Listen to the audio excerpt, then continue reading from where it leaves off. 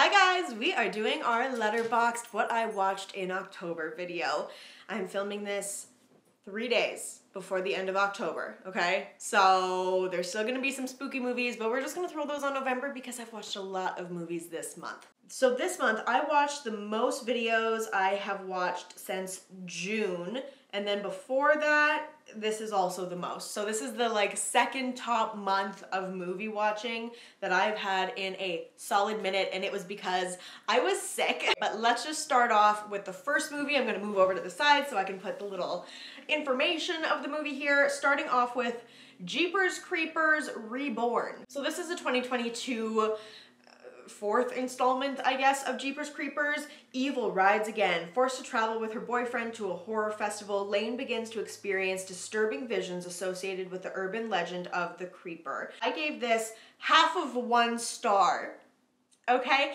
Let me just take you back to when I was 15, had my first real relationship. I was in one of his friends' basements. We were all 3 couples watching the original Jeepers Creepers, and he was trying to rub my thigh and be really cute, and I was sitting there trying not to shit my pants because this movie freaked me the fuck out. This was my childhood trauma, the original Jeepers Creepers movie. This was trash. The storyline, so boring. The characters, the acting, trash. It was just so bad. It was so bad.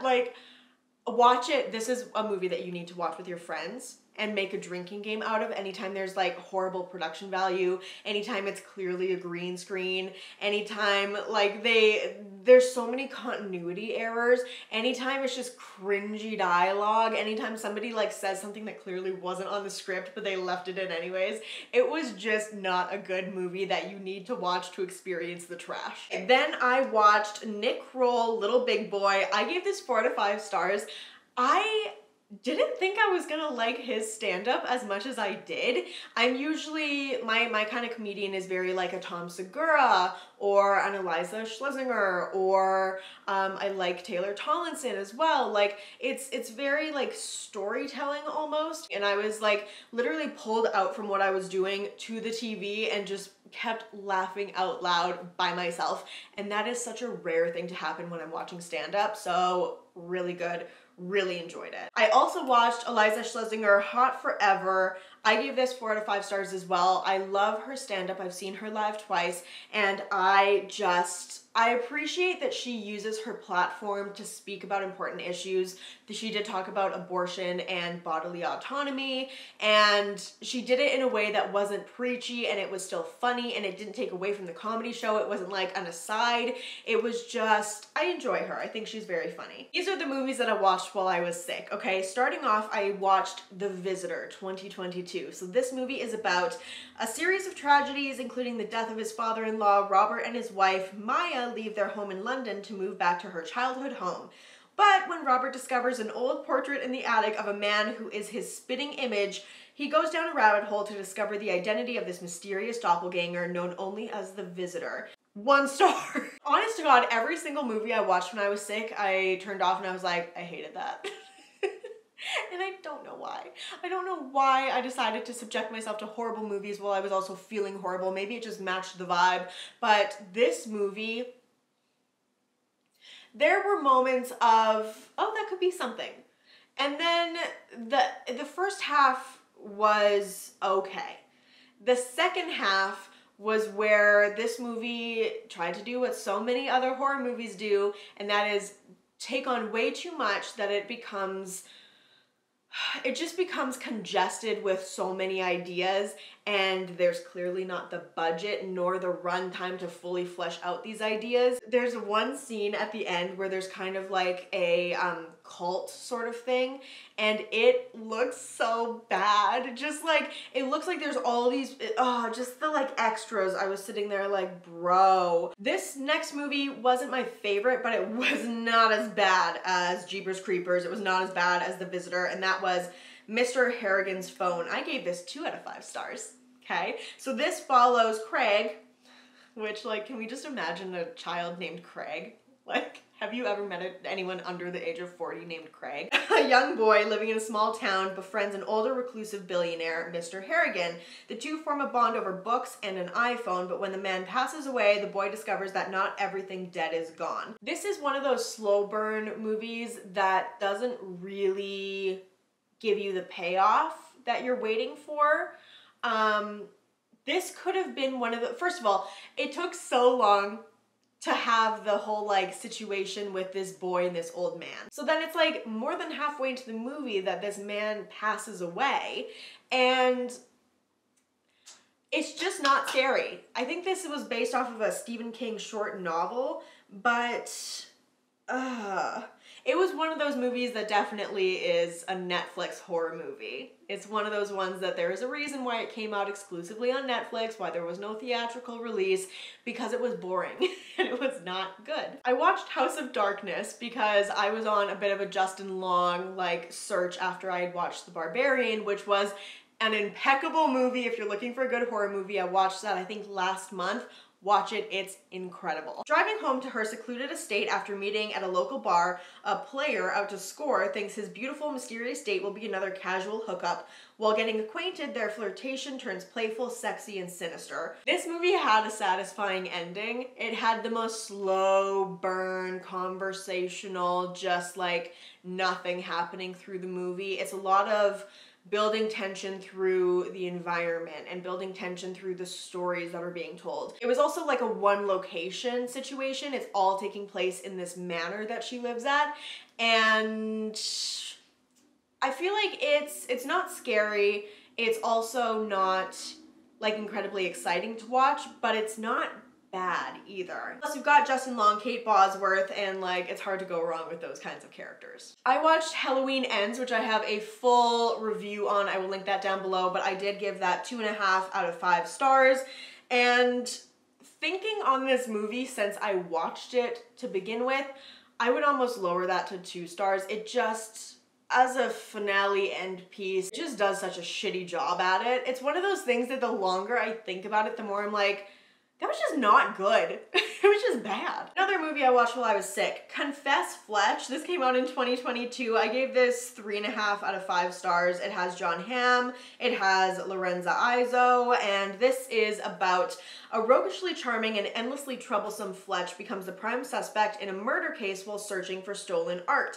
The only way to prove his innocence, find which of the long list of suspects is the actual culprit. This movie is such a John Hamm movie where he just plays this like eccentric, I know I'm trouble, but look at how cute I am. It's so on the nose, and then the cops in this movie are so like, oh my god, stop, but also like continue. It's just like, it's an entertaining watch. This is the movie that I was the most engrossed by out of all of my sick watches because there were actual things going on. And if you like movies like Knives Out, this is like the little brother to that. Like it's not as good at all, but it is in the same sort of vein. And then we went to a really depressing movie, The Fallout. I've seen this on TikTok. This came out in 2021. I gave this 3.5 stars.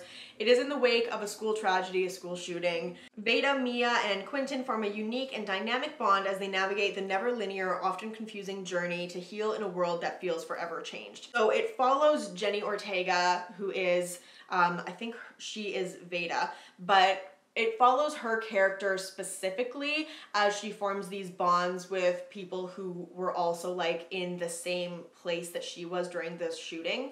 And it deals with her trauma. It shows like leaning towards substance abuse. It shows pulling away from people who love you because they don't understand. It shows how people deal with things in different ways. It shows that trauma isn't linear and healing isn't linear. And it's a hard watch with moments of levity, but I do think that it's an important watch specifically for parents who have kids in the American school system where this is something that you have to consider. Because there's certain ways that the parents deal with this that aren't super helpful, but it's also not a situation that you're taught with like how to deal with somebody who goes through this level of trauma that young. I think it's an important movie that starts important conversations, but it's also just like such a fucking downer of a movie, specifically when you're sitting there like this has happened how many fucking times in our society. gun laws. But all of the acting was done impeccably. You really feel the emotion. You really feel the effect that this is taking on families. You feel the effect that this is taking on friendships. Like, there's just, it's just a very well done movie that is hard to watch. It's one of those movies that is a good, important watch, and it is very well done, but I will literally never watch again. The last movie that I watched when I was sick, but not the last movie on this list, was Hellraiser 2022. I did a Patreon exclusive review on this movie. Overall, I gave it 3 out of 5 stars. It was incredibly gory and very visceral. I did watch the original a few months ago, if you've seen that video, but I wasn't a huge fan of that movie. It was just so like story based, and I wanted to see more of like the Hellraiser and Pinhead and just all of that whole environment, and you really see that here. You do. You see that here. You see people being shitty. You see karma coming. You see some really, really, really gross visuals that like, thinking of this movie, there's a couple specific scenes that always pop into my mind, and one of those is like the nerves, and one of them is like the wires coming into the skin, and it's just, if you like gore, this was made for you, my guy. And then when my cousin was visiting, we watched a couple movies. We watched Bros. I gave it 3 out of 5 stars. I think that this movie was just a little bit long. It's 115 minutes. This could have been a tight 90 and have been like a really entertaining, really funny sort of sitcom rom-com. But it was just there were moments where it dragged just a little bit. It followed any other rom-com sort of scenario where it's like, you meet this person and then it's good and then there's a problem and then you work on it and you grow and come back together, whatever. The comedy was funny. It was just like a little bit long, but 2 men with commitment problems attempt a relationship. That's the whole description. That's literally what it is. The supporting characters were great. I liked the side story with the LGBTQ history museum. The other guy who comes in here as the romantic like interest, his dream is like owning a chocolate factory. Like, this is some Willy Wonka type shit. And that was weird. And that was, I mean, I guess it's better than everyone else being like, I wanted to be a writer or I was a journalist. It's like, okay, I was a chocolatier, bitch. And then we watched Pearl, and I was so excited to watch this movie because I really liked X, and I've heard nothing but praise for this movie.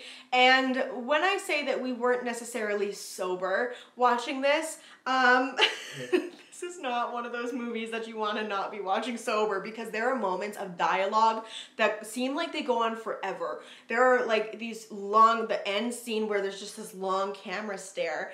It literally like poured into our souls, but fuck, it was a good, interesting movie. The colors were beautiful. The like slow deterioration of Pearl was just so interesting and like hard to look away from. So this is, trapped on her family's isolated farm, Pearl must tend to her ailing father under the bitter and overbearing watch of her devout mother. Lusting for a glamorous life like she's seen in the movies, Pearl's ambitions, temptations, and representations all collide in the stunning, Technicolor-inspired origin story of X's iconic villain. I would absolutely watch this movie again. Probably sober this time, because goddamn, that was an experience. And then the last movie, I subjected my cousin to this yesterday. The Terrifier 2! Art the Clown he's a classic villain at this point. He is fucked, and he is relentless, and he is creepy as shit. And the first Terrifier movie was like a low-budget passion project that was so weird and became kind of a cult classic in the horror community. If you haven't seen it and you don't like gore, it's not gonna be for you. If you're okay with gore and very little else, like a very slasher, except like slasher, this is going to be up your alley. Terrifier 2 is a little bit more story-driven. Terrifier 2 is very long. How long was this? This was 138 minutes. Could have been 10-15 minutes shorter, but I will say there was very few moments, like the dream sequences could have been cut a little bit, but very few moments that I was sitting there like, oh my god, wrap it up. you can't really be bored at this movie because there's always something happening. There's always like either Art being like really playful and like waving at his next victim like hello, or him being incredibly fucking creepy. After being resurrected by a sinister entity, Art the Clown returns to Miles County where he must hunt down and destroy a teenage girl and her younger brother on Halloween night. As the body count rises, the siblings fight to stay alive while uncovering the true nature of Art's evil intent, which is essentially just to be a murderous piece of shit. So the whole murderous intent is just to be murderous. That's really the intent. It's one of those movies that I kind of just want to watch again and again. It's such a good character study on villains without a real purpose. Like he tracks down this family because there's apparently a link towards this girl's dad and Art the Clown. Like he drew pictures and imagery of the victims and of Art himself. It's one of those movies that I want to watch again, but also like I will not be actually subjecting myself to this movie for probably another year, and then I'll do a binge of like Terrifier 1 and Terrifier 2 in the same night. This is a watch party kind of movie for sure. And then I've also been watching a lot of Real Housewives Salt Lake City because my cousin's very into that and she was here for a week and we got through like 2 seasons, and the amount of drama that these 45-year-old women allow into their lives is absurd and thoroughly entertaining, and I love to watch it. But that is it, you guys. Thank you so much for watching this video. If you enjoyed, make sure that you thumbs up and subscribe down below if you want to see some vlogs. I've got those on my second channel linked down below. I've also got a bunch of empties, Project Pan, beauty videos on my main channel, which is once again linked down below. I need to go pick up my lunch that I ordered at the opening of this video because I'm pretty sure it's been like 20 minutes. So I'm gonna go do that and I will see you very soon. Bye.